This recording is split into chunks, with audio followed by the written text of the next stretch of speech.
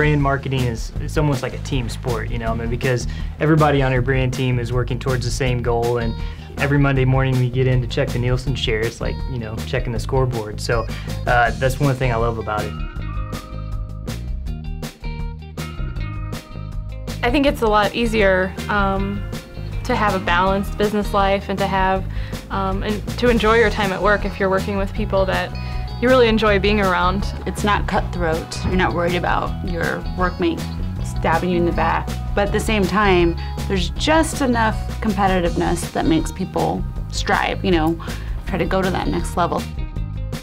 And one thing I love about Purina is that, you know, we have our act together. We have very clear goals, short-term as well as long-term. There's clear direction. We know what we're striving for. Every year we continue to check off that list and get closer to reaching those goals, and to be in an environment that just people know what they want and we know we're going after. And it doesn't matter if you're in marketing or if you're in research or if you're in sales, everybody's kind of motivated around that same goal.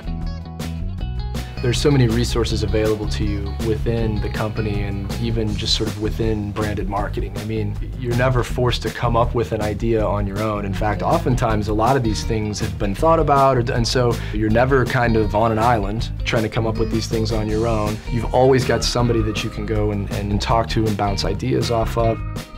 We do a lot of research with our consumers, and we really understand who our consumers are and what motivates them and what their attitudes are about their pets and about pet food.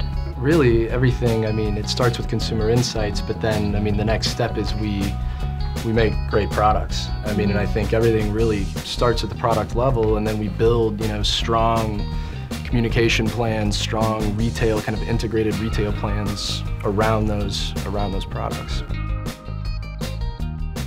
Well, I think at the end of the day, marketing is emotional. I mean, we're talking about consumers, insights, etc. It's hard to get behind a thing of ketchup.